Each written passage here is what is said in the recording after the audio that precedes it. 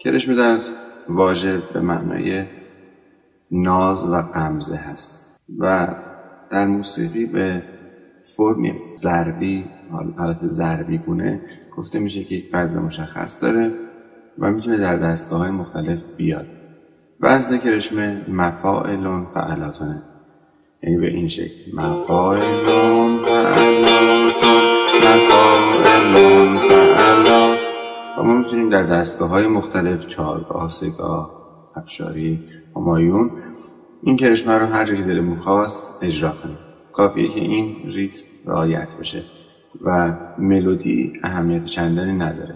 البته ما به عنوان یک بداهه نواز میتونیم در وزن‌هایی که استفاده می‌کنیم گاهی شکست‌هایی ایجاد کنیم که این به زیبایی اونها اضافه می‌کنه. در اینجا هم همچین کاری صورت گرفته، یعنی مفاعلون الون معلاتون مفاعلون فعلات. یه بخش از اون وزنمون انگار تکرار شده، مفاعلون الون معلاتون مفاعلون فعلات.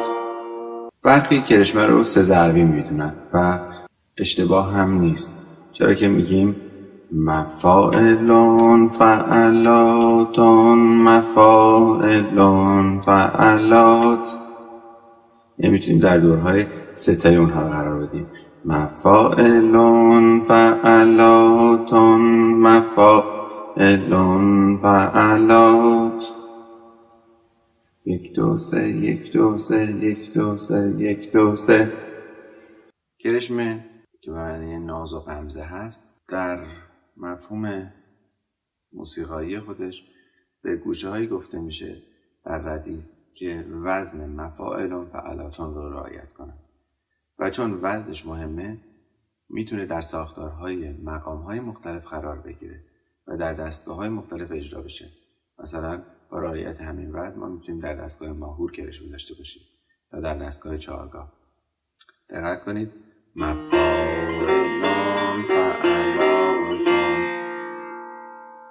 این وزن میتونه در یک کرشمه تغییرات کوچیک و حتی بزرگی هم بکنه و به نوعی در ریتمش ما یک دگره‌سازی یا واریاسیونی انجام بدیم.